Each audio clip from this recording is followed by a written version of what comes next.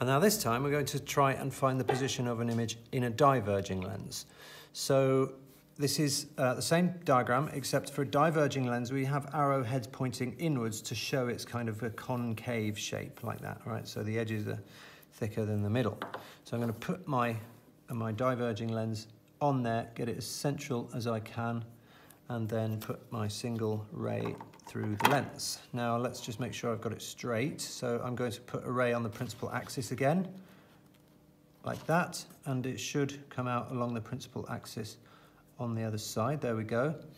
All right, now I'm going to use the same, whoops, I'll just move that a bit. I'm going to use the same rays as I did for the converging lens, and we're going to see what happens to them.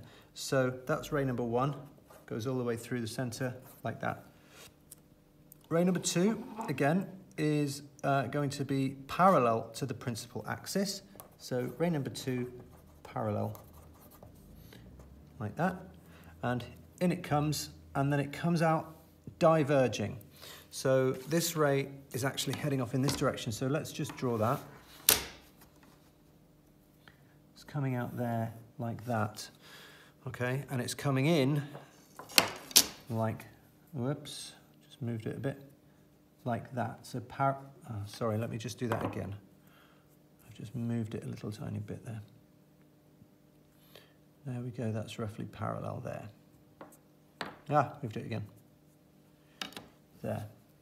So it's coming in like that, and it's going out like that. There we go. So that's a diverging ray parallel to the principal axis. Now, in exactly the same way as the converging lens, let's get that back a minute. So here's the one that we did for a converging lens. A ray that's coming parallel, so that's the same ray number 2, goes through the focal point on the other side, right? And the focal point is on the principal axis. Now, that's not possible with this ray because it's heading away from the principal axis. So in order to find the focal point, what we do is we take this ray and we bring it back in this direction. Now, you have to use a dotted line here because this is a virtual ray. It's not actually a real light ray. You can't actually see it because it's not there. But this is the continuation of the diverging ray, and it goes through the principal axis at that point there. And this again is the principal focus or the focal point. So it's where a diverging ray would have come from, where it hits the principal axis, that is the focal point of this lens. Okay, so the focal length of this lens is from here to here, and obviously we can measure that again, and we can do one on the other side. So the focal length of this one is about, what's that, 13 centimeters. So we can put that here, and we can put another focal point on this side because it's symmetrical. So let's bring our ray back again, and let's draw an object again. Now we're going to draw the object outside the focal point, so let's just pull this back a bit here. There we are.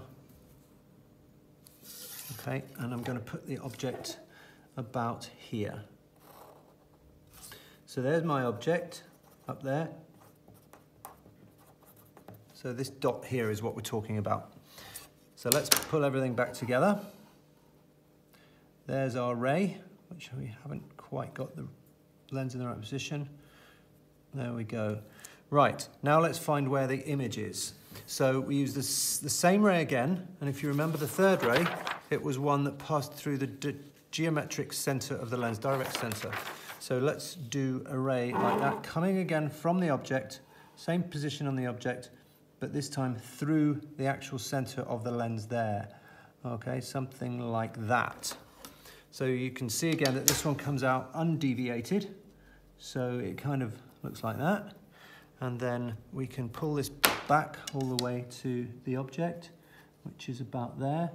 So we want to continue that ray like that through the center of the lens. Now, oh, I didn't draw that very well. Hang on, let me just redraw that. Okay, there we go. Now, obviously, let me just take that out.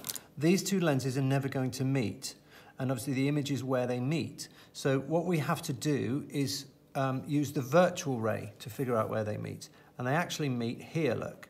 So even though this isn't a real ray, this is a virtual ray, but this is a real ray because we've got one virtual ray crossing our real ray. That's the only point that these are going to meet. They're going to diverge completely in this direction and diverge completely in this direction. So there's only one individual point where they meet. This is where the image is. All right? And this time it's what we call a virtual image.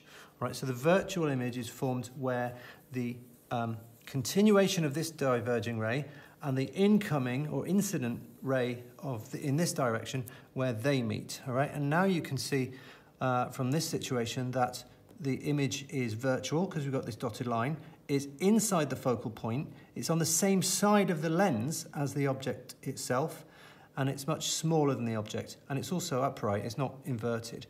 Okay, so it's a completely different image. So if we compare those two images, so the one on the left is from a diverging lens, and the one on the right is from a converging lens. We can see the difference. This one here is upright, it's virtual, it's inside the focal point. I'm just going to put FP for focal point, and it's also smaller. And the technical word for that is diminished. Okay, so those are the properties of this image in a diverging lens for an object outside the focal point. With a converging lens, the image is all the way down here, and it's almost completely the opposite. So rather than being upright, it's actually inverted. Rather than being virtual, it's actually real. And we know that because these two rays are actual light rays that converge on this point. It's outside the focal point. And it's actually, I don't know whether it's enlarged or whether it's diminished actually, but whether it's enlarged or diminished,